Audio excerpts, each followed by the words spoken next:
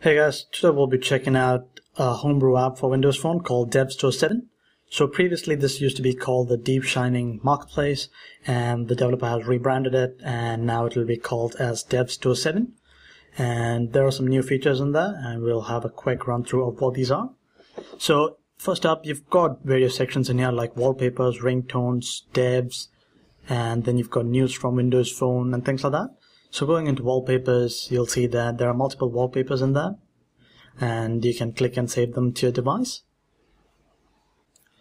Jumping into the ringtone section, we can see that we can play the ringtones, or you can save it to your phone's ringtone section directly.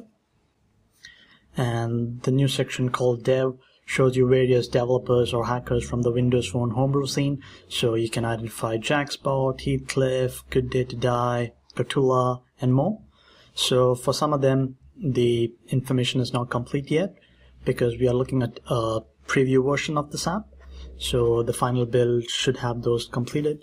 And as you can see, going into the dev profile section, you've got a bit of information about each developer, their Twitter account, their XDA developers account, their Twitter feed, and you can locate the developer on a map as well. I'm guessing that is pulled from their Twitter account.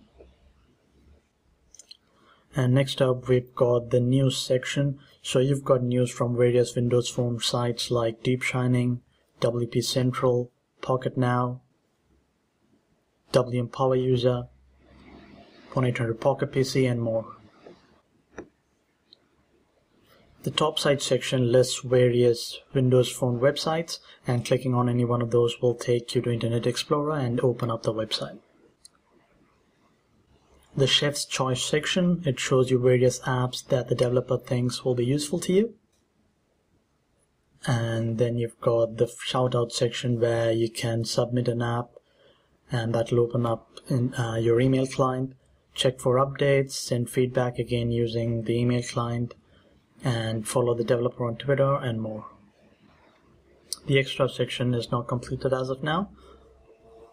And then you've got your normal homebrew marketplace where you have various homebrew apps, and as long as you have a fully unlocked device, you can click on any one of those and that will download the XAP file to your phone and you can install it straight away. So as you understand, this is only for fully unlocked devices.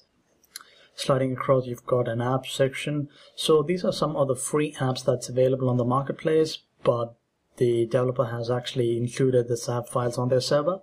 I'm not really sure if the developers will be happy about their apps and games being distributed this way. There is a settings section where you can pin a secondary live tile. Not really sure what it does because it just flips across and shows you a title. But overall, it's a great little app, especially if you have an unlocked device. It's well worth checking out. Thanks for watching.